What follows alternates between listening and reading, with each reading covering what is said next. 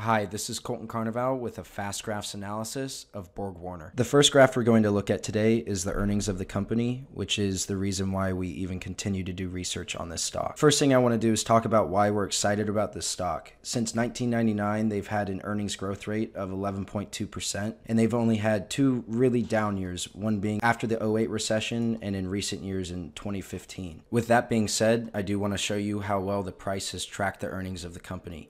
If we add the price, we can see that generally where the earnings went, the stock price followed. Here we can see times of undervaluation and times of overvaluation, but in the long run, we can see that the stock has generally tended to revert back to the mean. The last valuation reference line that I do want to add is the normal PE. And this is the PE ratio that the market has tended to trade this stock at over the last 20 years. And as we can see, it's a 14.5 PE ratio, which is just around the 15 PE ratio valuation that we are currently giving it. As previously stated before, the stock has always tended to revert back to the mean, and we can see that as it revolves around the blue line. And this is why we're super excited about this stock, because at its current valuation, we believe it is undervalued. And if it were to return back to this mean in the next 3 years, investors could realize gains of 29.3% annualized.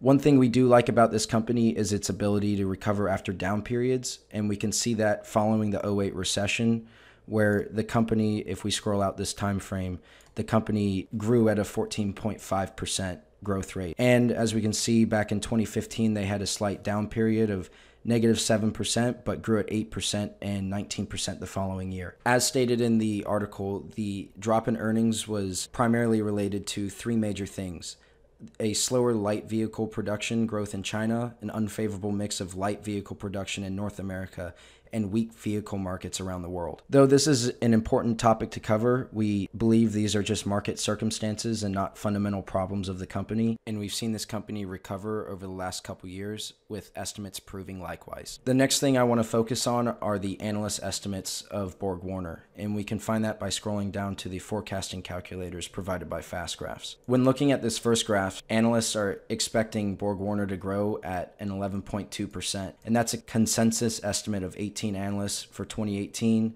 18 analysts for 2019, and 11 analysts for 2020.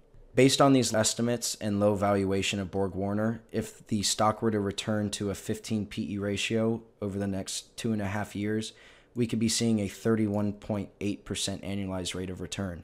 But if the stock were to only stay at a 10.5 PE ratio, investors could realize 12.8% annualized rate of return, which in turn explains the low risk of the company. If you would like a more in-depth analysis on why we believe BorgWarner will return to a normal valuation of 15 PE ratio, please refer to our article on Seeking Alpha.